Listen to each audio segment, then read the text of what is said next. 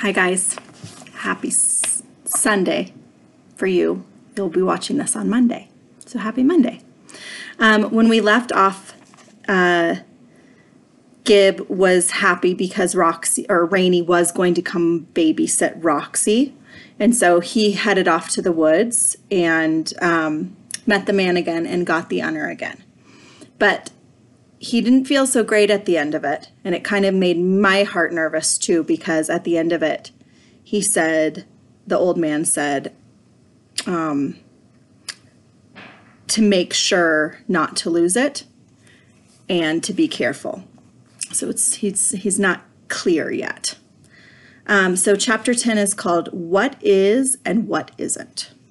I walked in slow motion, squinting through the twilight at my high tops, half hidden in the deep litter of fallen leaves, stepping around rocks and roots whenever I saw them, even if they were small. I kept the honor tucked under my arm in a snug hold, as if it were a football and I were on my way to the end zone in the biggest game ever. All the while, my mind was going a million miles a minute. The old man knew my future, and Roxy's. He had to be from the future. It fit perfectly.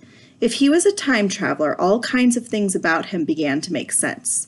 The display panel on the back of his hand, his strange clothes, his sudden appearances and disappearances, and the fact that he often arrived looking and smelling as if he'd just had a close encounter with enough electricity to light a major city for a week. Most of all, it offered a clue about why he'd given the honor to me, rather than to one of the zillion or so other people on the planet who appeared to be much more powerful and important. Some events are a lot more momentous than they seem. I knew that from the spitball incident. Maybe some people are more momentous than they seem too. You're important in the world, and so is Roxy. Everything depends upon you. There was something ominous about the way he'd said it, something big. It was hard to hold on to such a scary idea. I wasn't sure I wanted to be so important that someone from the future would go to the trouble of inventing the honor and traveling through time to deliver it to me, not once, but twice. And I definitely didn't want everything to depend on me. What did I know? I was just a kid after all. I thought Roxy was already saved, but if I still needed the honor, maybe I was mistaken about that. Or maybe Roxy's accident was the wrong thing to undo. Maybe some other event was the key. How was I supposed to know? I didn't want to think about it because it felt like standing on the edge of a cliff. Why hadn't he just told me what to do? Since I wasn't late for dinner and didn't have a scraped nose, the whole scene with Mom at the front door just dropped out of existence. I hid the honor in my bedroom, then went straight to the kitchen to eat. Mom was in the bathroom when I arrived, probably putting on makeup or messing around with her sequins. Dad sat with us, whistling and pulling on his cowboy boots while we ate. Roxy talked nonstop. Oh boy, Rainey's coming over, and it's going to be so much fun, so much fun. I can hardly wait. And she'll play doggy with me. I know she will because she always does. And Mommy says Rainey's going to take me to the carnival. So na-na-na-na-na-na to you, Gib. You're not the only one who gets to go. What? I croaked and dropped my spoon. Stew splattered everywhere. What did you say? Golly, Gib, watch what you're doing, said Dad, clomping to the counter to tear off a paper towel. He'd only succeeded in getting one boot on. Roxy, did you say you're going to the carnival? Yeah, na-na-na-na-na-na, she said, sticking her tongue out between grinning lips. Roxy, stop that, it's rude. Behave, you two, Dad growled as he handed me the towel. Clean up the mess you made, my friend. But Dad, I said as I swiped at spilled stew, she can't go to the carnival, she just can't. What do you mean, said Dad. Of course she can. I think it's wonderful that Lorraine offered to take her. No, you don't understand. It's... A little groan accidentally escaped my throat, along with a couple of sentences I didn't mean to say aloud. It's way too dangerous, don't you see? Do you want it to happen all over again? Dad froze in the midst of pulling on his second boot. Want what to happen all over again, Gib? The accident... I barely stopped myself. My voice trailed off into embarrassed silence. A second passed, then two, while little beads of sweat popped out on my chin. I gulped and tried to start over again. I mean, she might get hurt. Little kids get hurt all the time at carnivals. Which sounded pretty lame, even to me. Actually, I'd never heard of a little kid getting hurt at a carnival. I guess Dad hadn't either. Gib, what's this all about? I jammed my hands into my pockets to keep him from seeing how shaky they were. I don't know. It's just too dangerous, that's all. He looked at me as if I'd announced that saving the rainforests wasn't worth the trouble. It sounds to me like you don't want your sister to go, and you're having difficulty thinking up good reasons for it. Wouldn't you say that's just a little bit selfish? That's not it at all. You don't understand. I wished I were on the far side of the galaxy. Luckily, Mom walked into the kitchen just then. She was in the process of putting on a pair of armadillo-shaped earrings by feel, and she seemed a little distracted. Gib's just worried, honey. That's not selfish. In fact, it's kind of sweet. She planted a kiss on my cheek, then said, darn lipstick, and rubbed the spot with licked fingers while I squirmed. Don't worry, kiddo. Rainey won't let anything happen. Roxy's completely safe with her. If Dad and I weren't certain of it, we wouldn't let her go.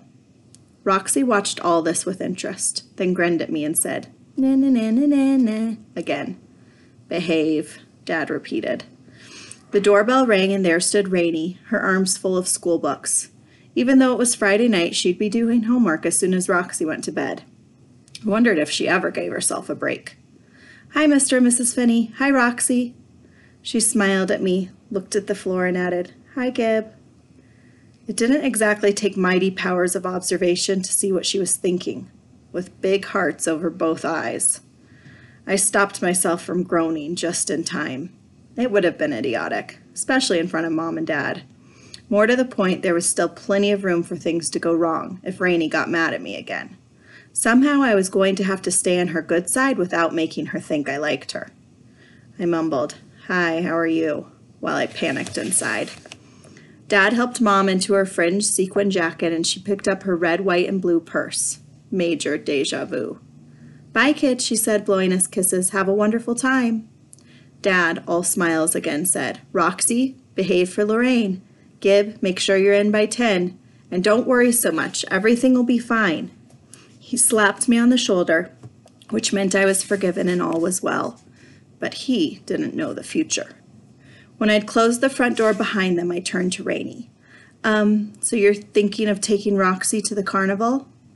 Yeah, I thought it might be fun, she said.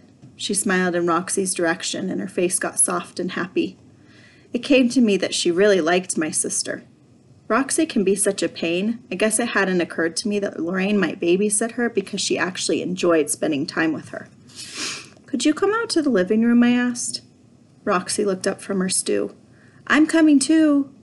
In days of yore, I would have just told her no and commanded her to stay there and finish her dinner. But after the accident, bossing her around wasn't much fun anymore. So instead I said, if you finish your stew, I'll try to win a stuffed dog for you at the carnival. Deal? Roxy's eyes went wide. Deal, she said, and she got busy with her spoon. One more crisis averted. I looked at Rainey. Please, I have to talk to you about something, in private. Rainey's cheeks got red, and she stared at the floor again. Oh, you mean that note? She mumbled. My own cheeks got hot as I realized I'd just made a strategic error. I floundered around trying to think of something I could say that was true but not too insulting. I only acted like a dimwit in shining armor because I had to? No, I totally do not want to talk about that dumb note. Desperation set in. I heard myself say, oh, well, thank you for the note. It's nice to know you think I'm nice. Rainey's face lit up like a birthday cake. It was so great what you did. I mean, getting me out of trouble like that, even though you had to take the blame unfairly. Well, thanks, but I scratched around the neck of my t-shirt, which suddenly itched and felt way too hot. You know, it probably wasn't as great as it seemed. That was pretty much the understatement of the year. Oh, yes, it was. You're a really good person, Gib.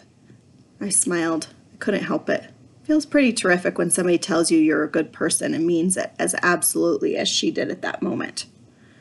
A second later, though, she ruined the whole thing. Taking me completely by surprise, she darted in as fast as an attacking bat and kissed me on the cheek. We both stood there for a couple of seconds, stunned. I reached up and started to rub it off, then stopped myself. Rubbing off the kiss might make her mad. I nearly groaned again and had to stop myself from doing that too. Things had gone from sticky to hideous. Rainey was no longer looking at me. She stared hard at the floor again, but I could still see that her cheeks were red as atomic fireballs. I was pretty sure mine were too.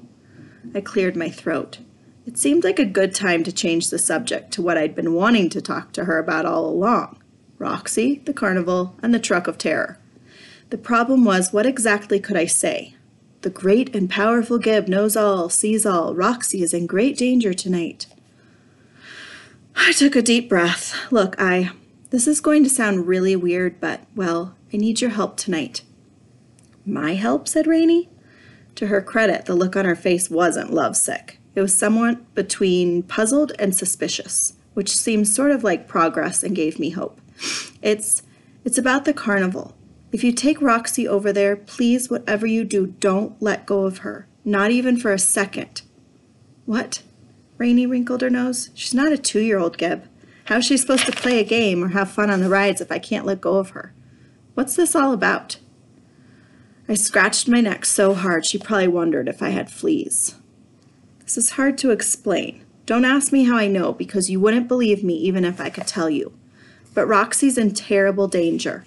There's this stray dog at the carnival. Roxy loves dogs, and she might run after it right into the street. I stopped because Rainey was staring at me with her eyebrows up and her mouth slightly open. Finally, she said slowly and carefully, as if I might be too sick to hear her. I'm supposed to hold on to your sister, like a prison guard, because she might run after a dog? Do you feel all right? Yes, I'm fine. She didn't reply. She just stood there looking at me. I could tell she was trying to figure out what in the world was going on in my head, and nothing she'd thought of made any sense. Not that I could blame her. I sighed and scratched my neck some more. Okay then, it doesn't matter why. Just don't let Roxy run into the street. It's really, really important. This turned out to be the wrong thing to say. Rainey threw her books on the couch and planted her hands on her hips, her shyness and embarrassment suddenly sizzling into storm clouds. Do you think I'm an idiot, Gib? I'm not going to let her anywhere near the street. You think I would let a 6-year-old run into the street? The look she gave me was so angry I put my hands up to shield myself from it. So much for pink notes and hearts. No, that's not what I meant at all, I said. And this time I did groan because the look on her face didn't change even a little. I'd managed to get her mad in spite of myself, and trying to fix it was only making it worse. Forget it, I said. I know you'll take good care of her. My mistake. I probably should have added something polite like, have a nice night, or see you at the carnival. But the whole situation had begun to feel like standing inside a beehive. So I turned without another word and walked to my bedroom. I slid the enter into the pocket of my baseball jacket and ran out the front door. My warning still might make Rainey extra careful, I thought. If it didn't, I'd just have to come up with a different way to solve the problem. I took a huge breath of cool, dark air and headed down the street towards Ash's house. All right, I'll leave you with that. We'll have to wait until later this week to see what actually happens at the carnival.